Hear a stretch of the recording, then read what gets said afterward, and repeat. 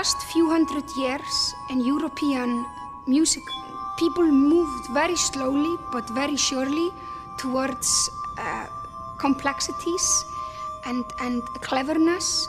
And in the end, my opinion was generally creating music like food for thought, for the brain.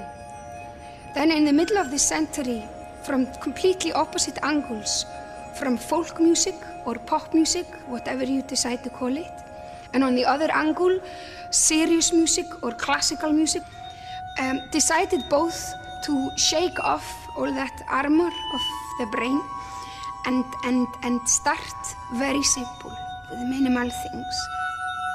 I'm honored to introduce to you Arvo Pärt from Estonia, Mika Vaino from Finland, and then Alasdair from Scotland will play glasses for you.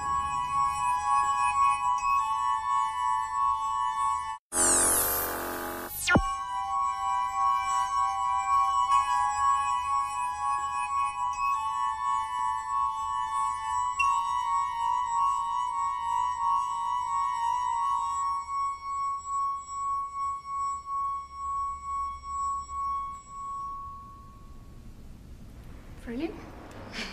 I think the thing about the instrument that fascinates me is the fact that the vibrations are set up directly by the player's touch.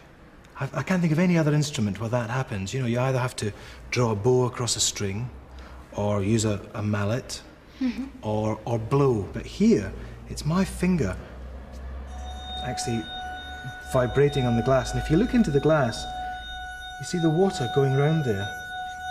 You can actually see the vibrations. And the harder I press, you see it change. And also, as far as I'm aware, it's the only instrument, the only non-mechanical instrument, where the sound will just go on indefinitely.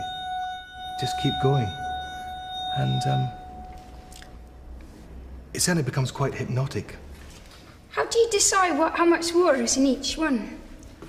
Well, the amount of liquid affects the note. So I use my state-of-the-art digital tuner here. Okay, techno. You know, oh well, I have to be really, you know. And to get the level of the liquid correct, I use my chicken baster. Okay. Play us a bit of Mozart then, go on. Do you need a bit of Mozart? Wow, it's absolutely gorgeous.